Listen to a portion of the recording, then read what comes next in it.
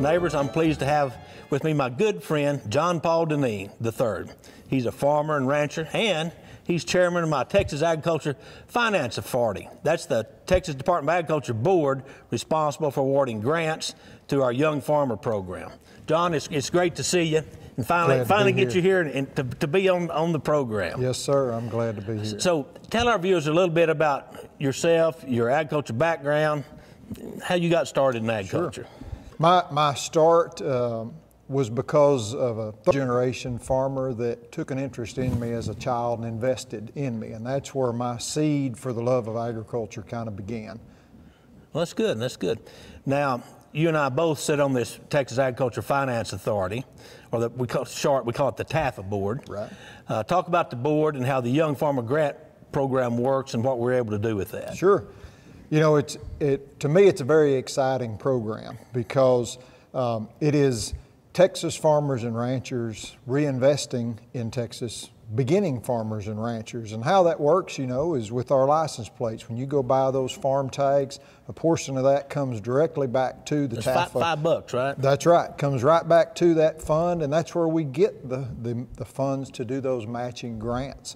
So these are from $5,000 to $20,000 matching grants that we give to young and beginning producers. And it's really exciting to think about Texas agriculture helping regenerate itself with new ideas and new thoughts and new folks.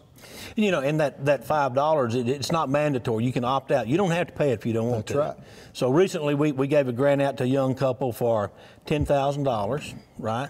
So basically, 2,000 farmers chipped in $5 a piece to give this young couple a start. That's right. Kind of what we don't like to call that a handout. We call that a hand up, giving these young couples a start. Right, investing in them. That's right. Now, let's talk about how we make those decisions on providing these young farmer grants, how we pick the applicants, and how they have to provide a sound plan to use the money and show that, you know, they know what they're talking about, right? So that's right. So they turn in a very detailed application. It shows their experience, their years, you know, in agriculture. It has references and letters of reference from folks and things like that. They turn in a business plan and itemize out what they're looking to do for that grant. Now, us as a board, I always try and you know, share with them, just like we talked about where that money comes from, those 2,000 farmers and ranchers. I look at it as a big responsibility that you are taking money that is being invested by those other producers, and they're entrusting that with us to try and do good diligence with that money to reinvest that. So we try and look at, of course, need. We look at what their plan is. You know, our state is very diverse, and some things are well suited in some parts of Texas and not in others. So we have a very diverse board from folks all across the state, and we use their expertise about their different areas when we look at what their project is. We most importantly look at, is this going to help Texas in whole? Is this going to help a community?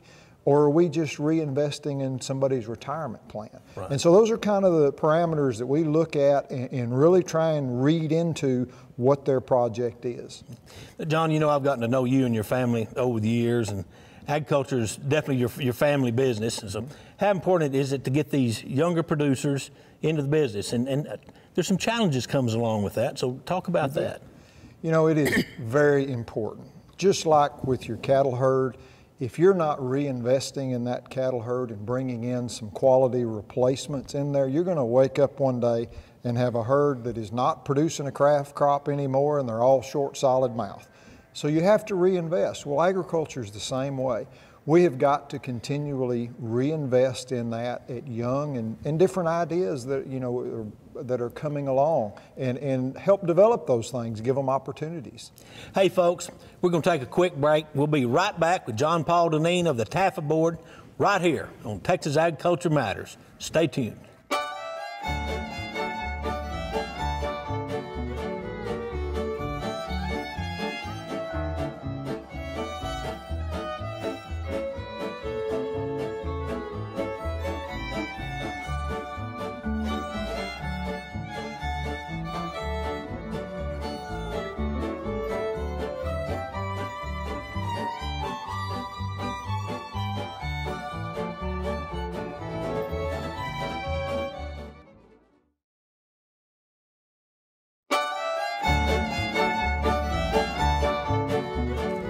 Howdy, folks. Welcome back to Texas Agriculture Matters. I'm Texas Agriculture Commissioner Sid Miller.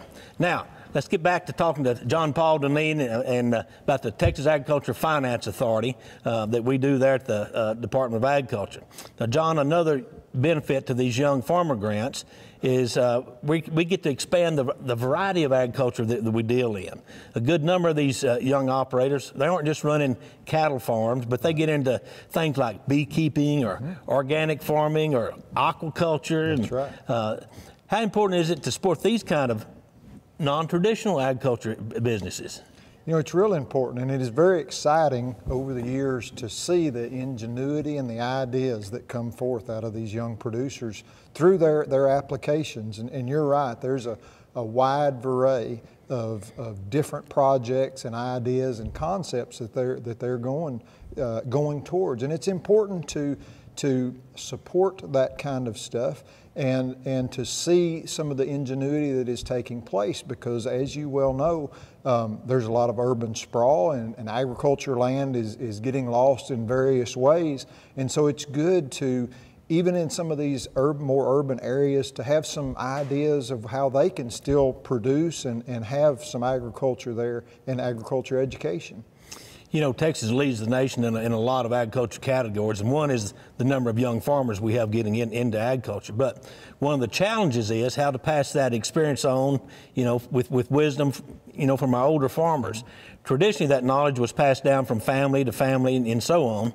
So what are your thoughts on these new farmers, these new producers, and how can is there some way that they can benefit from these older farmers? You know, there is, and it's making that local connection, I think, is key, because just as our state is very diverse, the climate is diverse, our soil is diverse, growing conditions that. And that's where it's important for these young farmers to try and connect with someone in their area or their community. A good way to do that is through the Texas A&M AgriLife Extension. They do crop tours locally in the counties and things like that. That's a good way for them to meet up with somebody and make that connection. And it's up to us as established producers or older producers to open ourselves up and to be willing to meet with, you know, younger folks, talk to them, share our stories and our experiences on there. You know, you can Google things all day long, but as you know, sometimes it always doesn't work out the way that it should on paper, and you have to be able to adapt and be flexible. No 2 years are the same. You know, that's all great, and you know, I can't let you get out of here without asking for you to comment on the Texas Agriculture Memorial Day, which you created, and we're proud to support it, the TDA. So tell us a little bit about that. Sure, and I am always grateful for your support every year with that. You know, that is an important thing. You know, these folks that have invested their lives into agriculture, it's not a job, it's not something they turn off at 5 p.m. It's something that is a part of them and a part of their family. And you know, there's always more than a monetary cost that goes into producing food and fiber for everybody. It is a privilege, and I feel that it is a gift from God that He calls His farmers to produce food and fiber for His people. And each farmer on average produces for about 160 folks. And when an accident and a tragedy happens, this is something that those families appreciate, that their loved one mattered, that what they did for a living, and you know, sometimes, you know, we take some criticism for how we produce and how we raise. And for Texas to show appreciation back to those families, it is a very important thing, and it's very appreciated. And I know that that you have seen that firsthand with those families at that memorial. Well, it's a great program, and we appreciate you, you know, coming up with that and working with us on it. But you're a leader in this industry, and not just as a producer, but as a decision maker, as an advocate. So here's the question: why do you think Texas agriculture matters?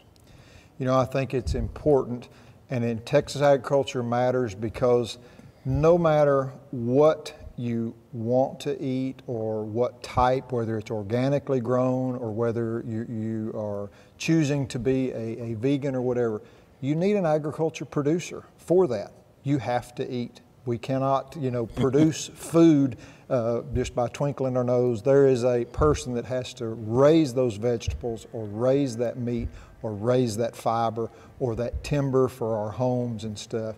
It's just a part of life. And sometimes maybe we forget that, but it is truly one of the most important things that we have. Well, John, great answer, and I thank you so much for joining us here on Texas Agriculture Matters. Thanks for what you do for Texas, for agriculture. You've got your own show. You're promoting agriculture just like we do, so God bless you and thanks. Thank you, sir. Appreciate it very much. Friends, we'll be right back shortly with more from Texas Agriculture Matters. Stay tuned.